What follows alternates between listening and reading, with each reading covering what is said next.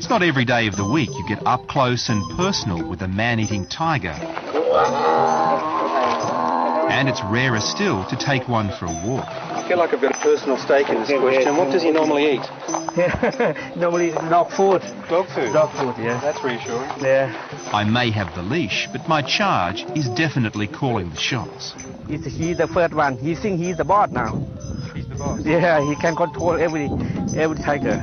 Meet Abbot Pusi. He's part Buddhist monk, part Tarzan, Lord of the Jungle. Undisputed master of his domain. A temple cum tiger sanctuary 3 hours drive north of Bangkok. He's my friend here. He likes to suck my thumb very much, yeah? He sucks your thumb? Yeah. See? It's the ultimate party trick performed to prove the abbot's surprising contention that these tigers have overcome their natural instincts and adopted peaceful Buddhist ways. I was born in 1st of January 1951. Year of the tiger. Yeah, the year of the tiger.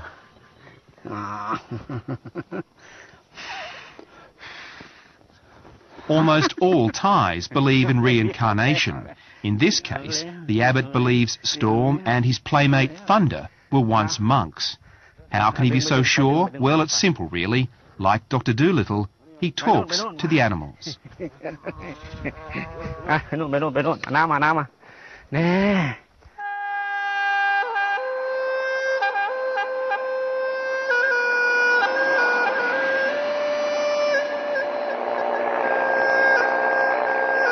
The abbot and his followers are known in Thailand as forest monks.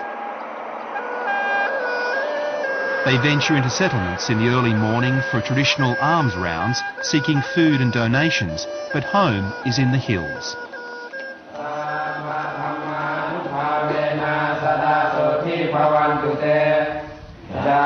The monks set up their bush temple 5 years ago.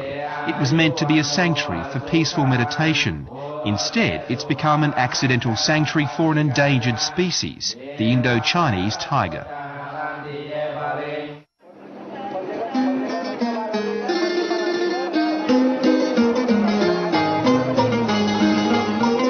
The family that lives together shops together.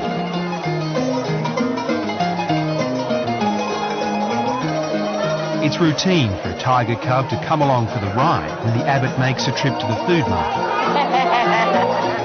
Although that's not what you'd think from witnessing the fuss this trip caused.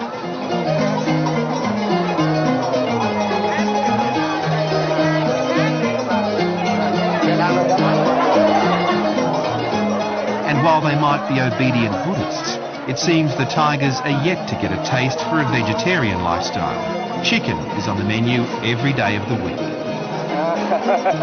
So you're putting the tiger in with the food? Yeah.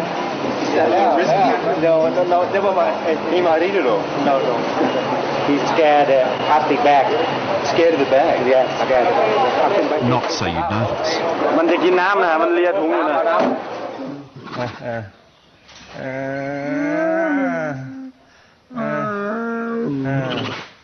Back at the sanctuary, the abbot keeps the star attractions at a distance from the rest of the family. He knows that life in a cage is cruel, but life outside is crueler still. The tiger's forest habitat is dwindling, and poachers who hunt and kill the animals for their highly valuable skin and bones prey upon them. Returning to the wild is out of the question, so the abbot has come up with the next best thing. We would like to do the island, so we dig in the ground and to do like a moat with a big canal, okay? Dr. Somchai is in charge of a project to create a moat around a vast area of the temple grounds, creating an island sanctuary for the tigers to roam free. We would like to set up this like a tiger rescue center and tiger research center, and for the ecotourism. It's thought there are fewer than 500 of the species left in Asia.